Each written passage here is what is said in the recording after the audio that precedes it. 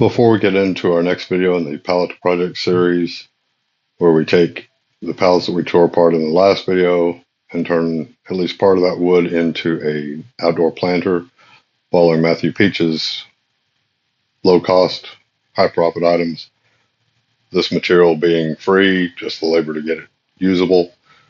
I'd like to real quick say thank you to everyone who entered the first 250 giveaway. The winner was chosen at random, has been contacted. A gift of $25 was made in their name to St. Jude's Children's Research Hospital, as well as getting them their gift. So thank you, Don. I appreciate it, and congratulations. I'd like to do this again at 500 subscribers. This was $25 for 250 subscribers. That'll be $50 for 500 subscribers. If you win once, it doesn't mean you can't win again. So make sure you hit the subscribe button and stay tuned for future videos where I'll be letting you know where we're at on that. But with that out of the way, thank you to all subscribers, and now we'll move on to the video. Thank you. Here's where I'm going to take each of the slats and look for the nail holes, and then any imperfection that I don't want that's close to the nail holes, I'll be cutting those off. This is not to get it to a final length, it's just basically a rough cut, getting it down to what I'm going to be able to use. Now, there are times, see that one right there, cut a split out. There are times that your boards won't have straight sides. As a matter of fact, there may be a lot of times where they don't. You put the straightest one up against the fence and cut the nail holes all out. Just move down the board. I'm not going to show all of them, but that's the process that I'm using to get the most wood I can out of it. And these offcuts will be used, or can be used later, either in this project or in another one.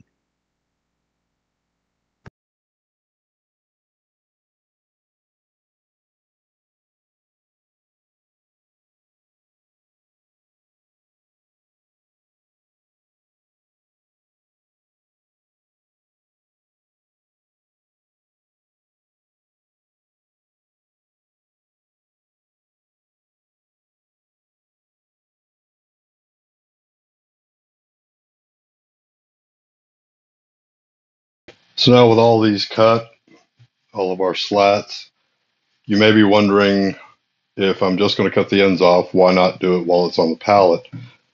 One reason is that's a good clean cut. If I did it with a circular saw or any other kind of saw, really, while it was still on the pallet, I'd have to go back and clean it up anyway. Another reason, there are times when I don't mind the nail holes. I'll either use it for aesthetics, or I can fill them in, sand them, and move on. But one of the biggest reasons is I find it a lot easier to get nails out of the slats than I do the supports, because these nails go quite a ways down in here. It can be quite a chore to get those done. But I've got the slats cut. This is maximum, getting rid of all the nails and the split pieces, such as this right here. So this is all usable. Some of it does have a little cup to it. Some of it's pretty good. In dealing with this, I'll be cutting it, ripping it down the middle somewhere to, for my different pieces, and that'll take some of the effect of that cup out. But I do still have my 1x5s that, as I said, I'll be cutting those down to treat them more like 1x4s. So I'm going to take my cut list, and I'm just going to start at the top. Leg A, 1 3/4 by 14. All of these, let's see, my shortest ones are down here at the bottom, and they're 15.5. They go up to 19. They're 17.25. So I've got plenty of length. 1 3/4 by 14. 1, 2, 3, 4, I can get those 4 out of that. 1 3/8 by 14, 2, 3, 4. So there are my long and my short legs, or the wood that I can use to make it. Now what I could do is, that's 3 3/4 wide, 3 5/8, 3 5/8. What I could do, and I may end up doing this, we'll check back in when I get it done. I may take one of these and get the 1 3/4 leg A and the 1 3/8 leg B, if I can get the right dimensions off of it. But I am going to try and keep the outside with the saw marks. I think that'll just add a little to the rustic nature of it. But I'll check back in when I get these cut, and we'll move on to our crossboards. All right, now with our side pieces cut and on the plans, this is actually labeled back wall, middle wall. That's what all these pieces are. Like I said, we're going to have 2 of the wide pieces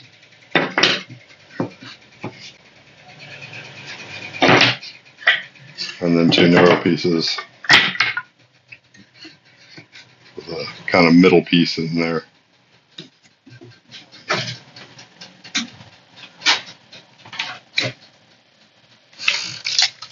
And that will get us our 12 inches. So,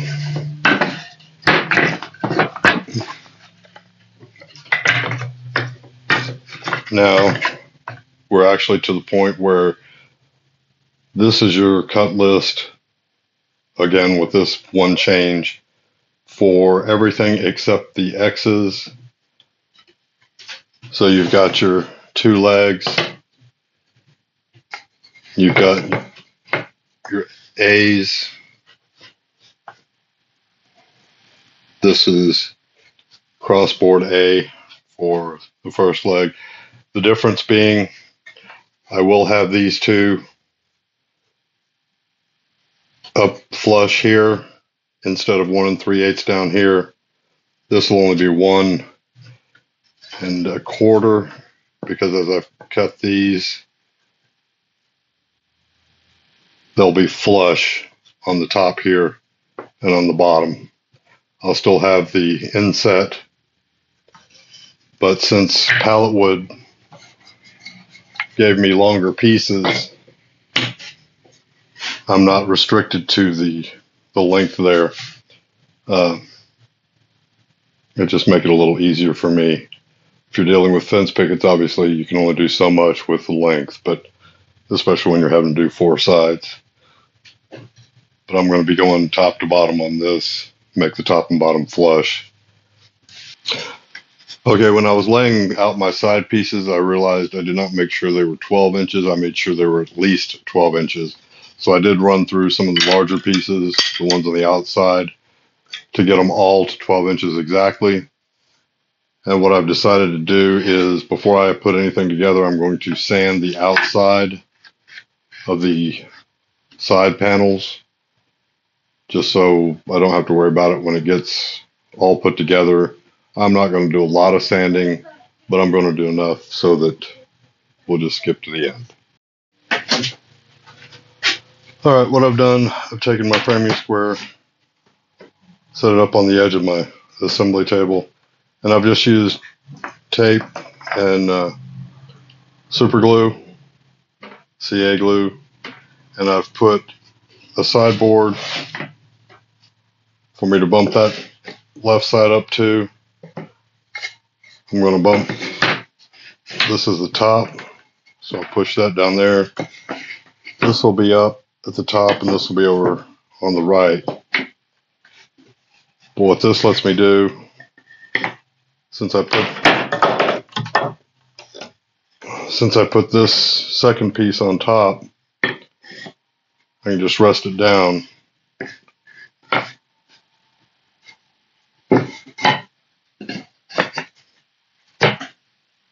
Like that. That'll get my bottom. I put a line here where I want these boards to rest. That splits the difference. And this one will just be flush with the top.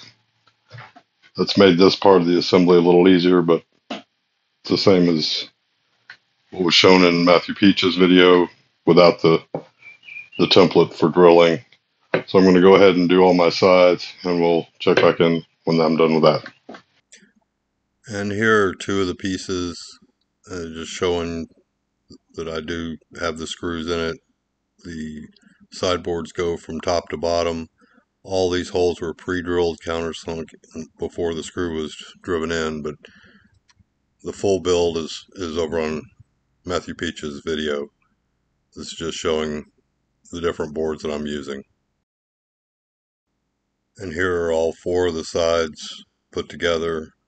This is the outside view of them, the same as what Matthew Peech has, only like I said, I'm not putting the X's in.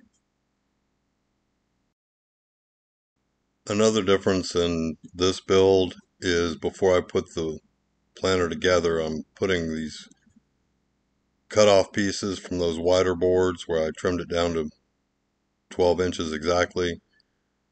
I took a little off of a few of them. I'm putting 3 screws to hold these down at the bottom, which is going to hold the slats that I'm going to put inside the planter. This is actually going to have full slats across the entire bottom, then plastic, and then dirt through the whole thing. And here's the planter assembled, identical to the way Matthew Peech did his. And again, drill, countersink, screws on the outside boards. That would be the A pieces. All right, now that we've got our planter box put together, the only thing left for us to do is cut the 45s on our trim pieces that go on the top. Install those. We'll be about done. I am using my miter gauge, which is already set to 45 degrees. So we'll just cut the tips off of these.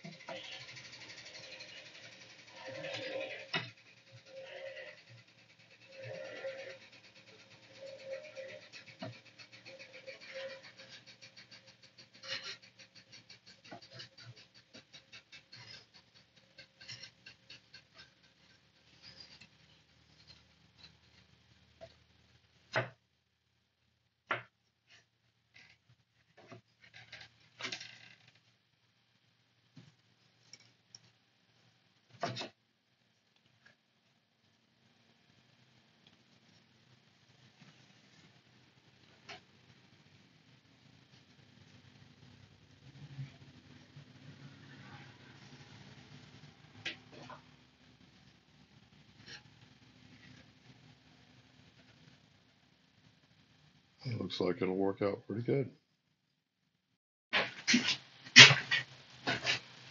And there we have it. Same basic planter as in Matthew Peech's video, which again, I'll link right here so you can see. I did not do the crosses simply because when I started this, I was asked to make one without it. But other than that, I did also put the supports in because I'm not going to be doing 3 boards across. I'm going to be putting more slats across to make a base. I'm not going to bother screwing them in, just set them down there. I'm going to line the whole thing with plastic and fill it all with dirt. But there we go. And we still have wood left over. I haven't touched the supports, and I've got all the offcuts from making this. We'll see what we can do for an inside project. And that one will probably be using the joiner at least. But this was all table saw, sander, drill, driver. If you're wondering if this is the way it's going to stay, this will probably be hit with a flat disc on a grinder just to smooth off a little bit. It's going to be painted, so I'm not quite sure what they're going to want to put here, but I was asked to leave it off, so I'm leaving it off. There we go. Till next time. And here we have it sitting outside. And if you're wondering why it looked kind of jumpy in there in the middle, it's because I was asked to make two of them. So although I have separate areas to make them, use completely different pallet wood, I do only have one saw and one area that I can really record this on. So I did have to keep jumping back and forth, but when you have an opportunity to sell two, you make two. And that's where we'll end this. Until next time.